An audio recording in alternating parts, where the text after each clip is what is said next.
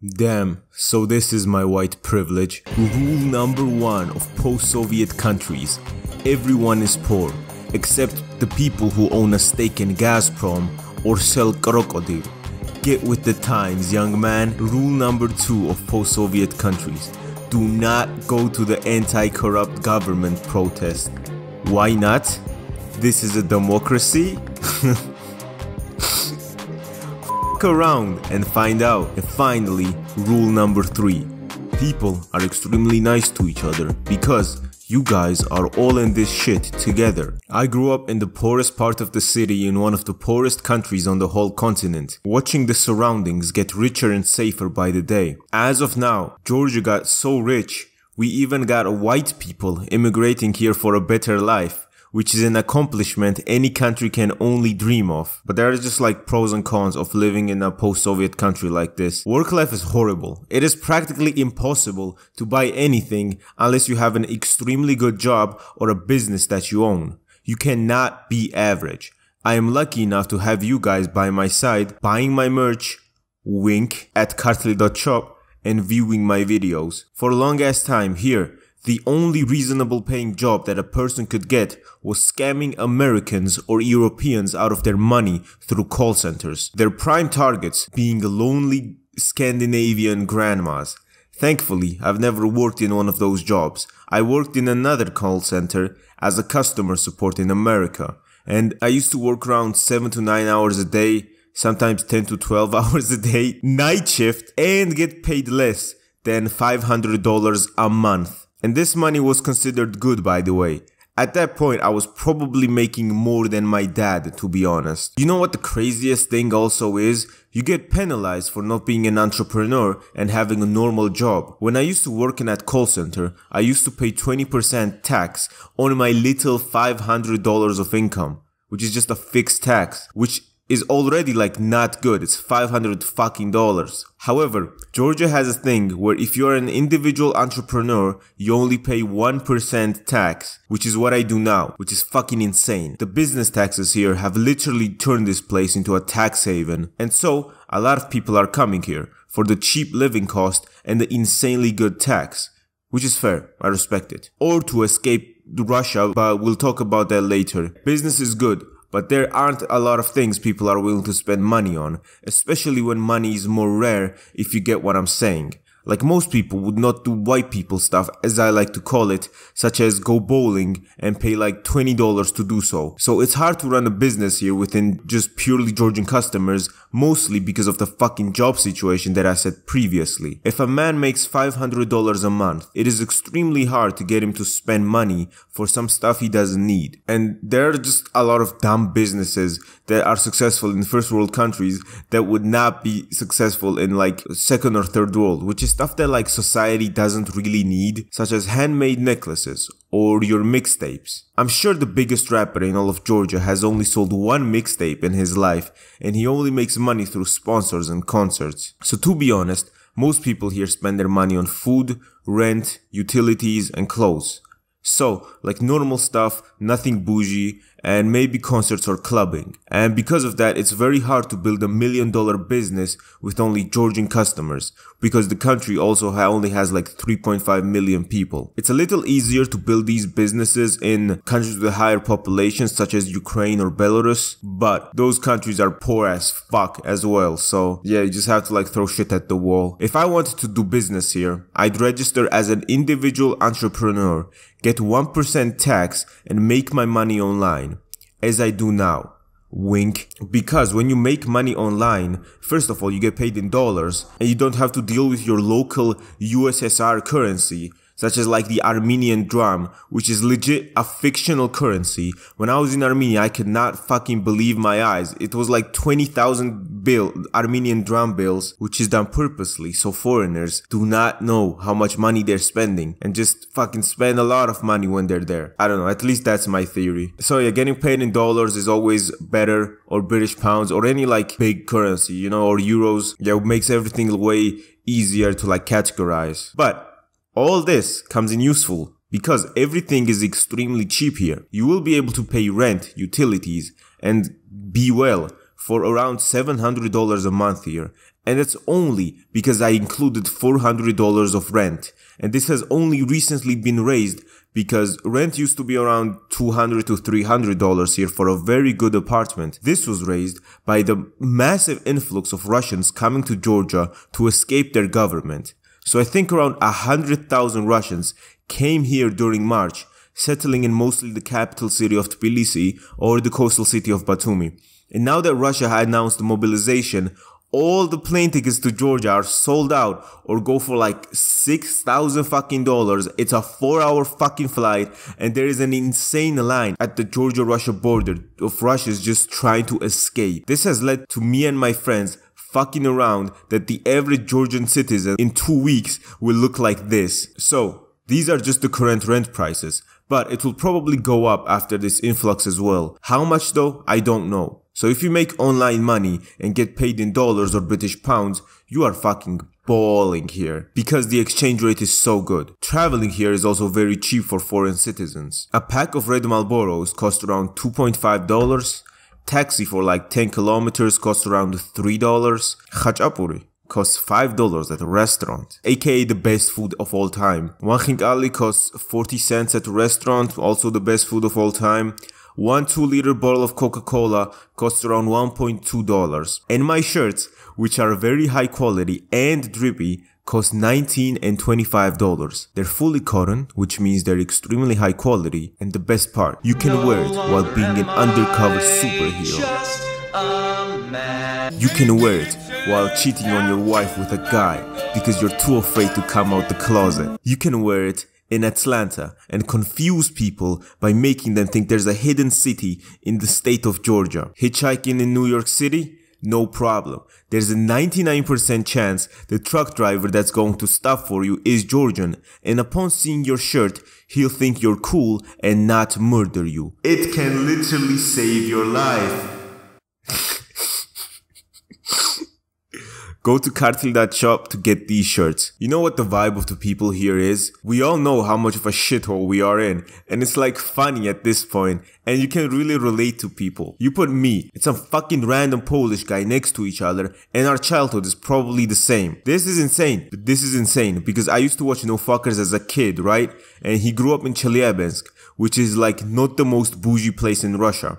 I grew up in my hood, which is definitely not the most bougie place here. Then, me and No Fuckers were showing each other where we grew up, and it looked exactly the same. It was both a 4-story tall Khrushchevka. Commie blocks are usually shit, but it also comes in classes.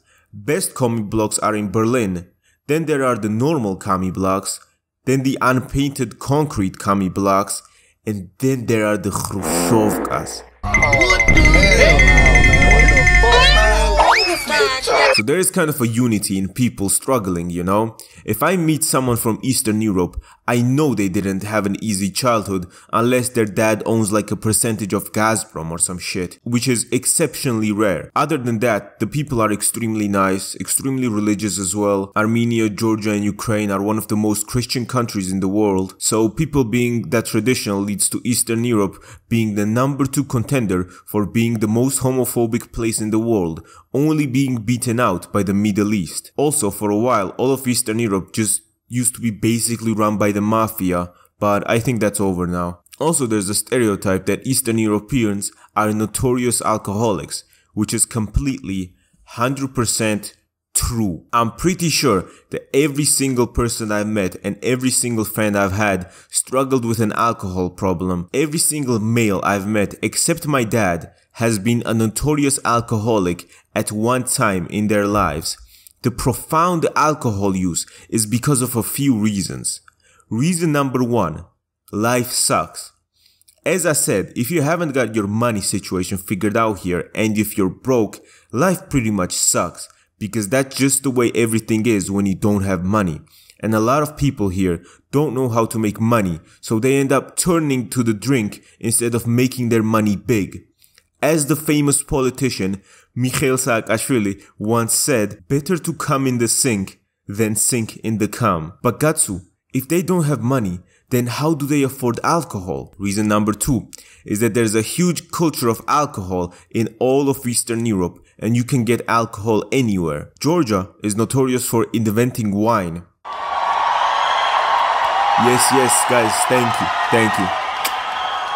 And literally, every single family here makes their own homemade alcohol, which includes wine, vodka, and cha-cha, which is like vodka, but way stronger. Homemade vodkas going up to 70 to 90% alcohol. So that's the reason Lithuanians need to stop drinking. Eastern European cities are a mix of extremely cool, kind of bohemian, kind of villagey houses and vibes.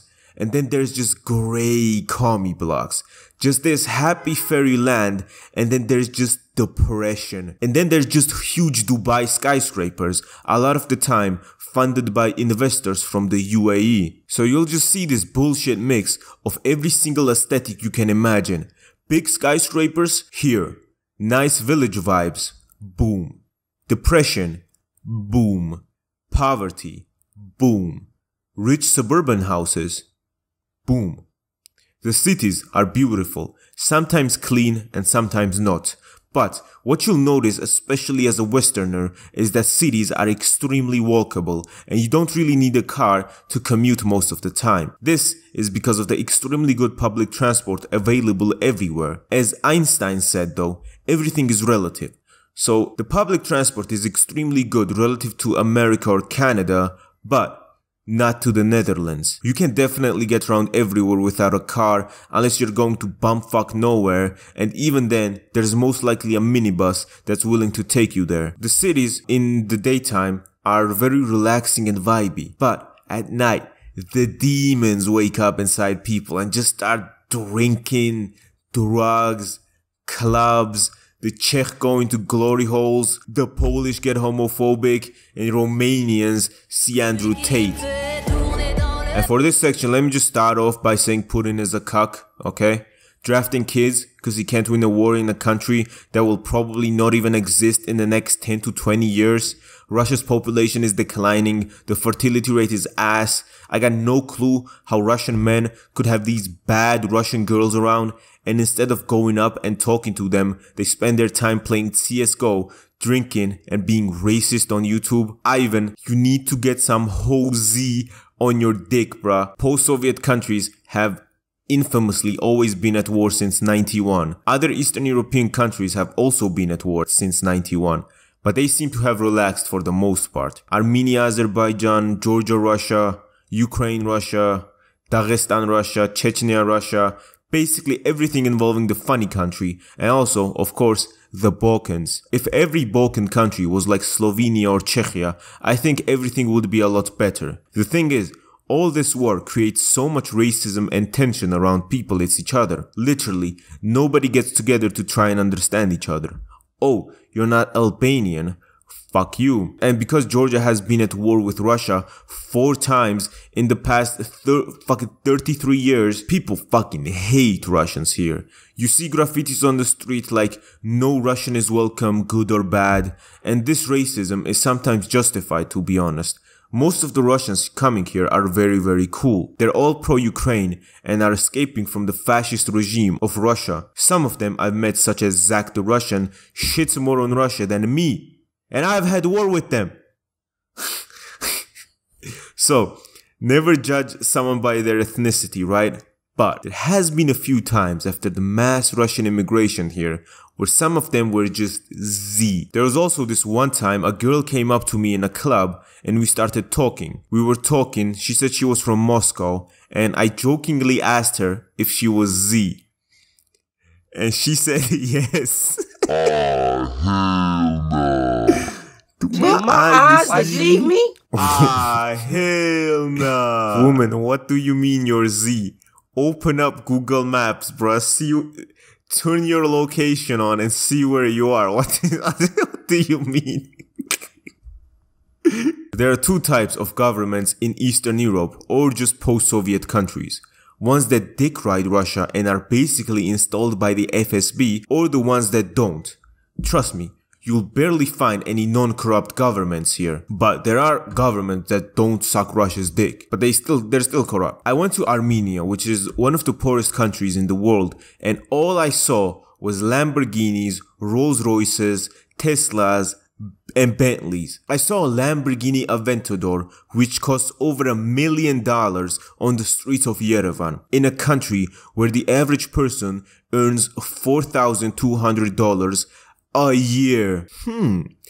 How could he buy an Aventador of $4,000 a year? I wonder. Talking to the locals, they told me, yeah, just motherfuckers just commit tax fraud, motherfuckers are corrupt, and it's oligarch money. And I thought, oh, okay, that makes sense. One guy told me that while there were people literally starving in the streets of Yerevan, the motherfuckers were driving Rolls Royces on the same streets. A lot of these countries are also very violent against protesters, such as Russia, Belarus. Crime system isn't that good. If you're in court, there's a high probability you're fucked and guilty. But same goes for Japan and shit, so I guess we're cool. All in all, if you come from a Western country and you want to immigrate to East Europe, just don't. The thing is, every day there is too much of a likelihood of waking up and being told that you have to kill the Russians now. Maybe I'm just biased, because in the last 35 years, Georgia's been invaded by Russia 4 times, and even ignoring the funny country, the Balkans exist, and personally, God knows when they decide to go to war with each other. All it takes for a Balkan war to break out is like 3 Serbian nationalists or 1 Greek with big dreams. So yeah, I don't think it takes a fucking genius to say that moving from Norway to Moldova would not be a wise decision. Sure, I hate paying taxes as well, but you do get what you pay for. But living here is actually very good if you have the money situation handled. Eastern Europe and post-Soviet countries are extremely safe, the people are friendly, taxes are relatively low, everything is way cheaper, there's public transport, but you might have to go to war. So you just wait all out, you know? Also, my address goes out to the governments of the USA, Canada, Scandinavian countries, and Western Europe. You motherfuckers better have my back if another fucking war with Russia starts, or I'm talking shit on YouTube about all you motherfuckers while throwing Molotovs out my window. Except Germany. I still remember the whole country of Germany striking down my video with like 200,000 views. But for now, I'll be relaxing, getting a full meal for $4 and enjoying beautiful cities. Buy my shirts. Thanks to all my patrons for supporting me and everyone who's buying my shirts. Like and subscribe. Goodbye.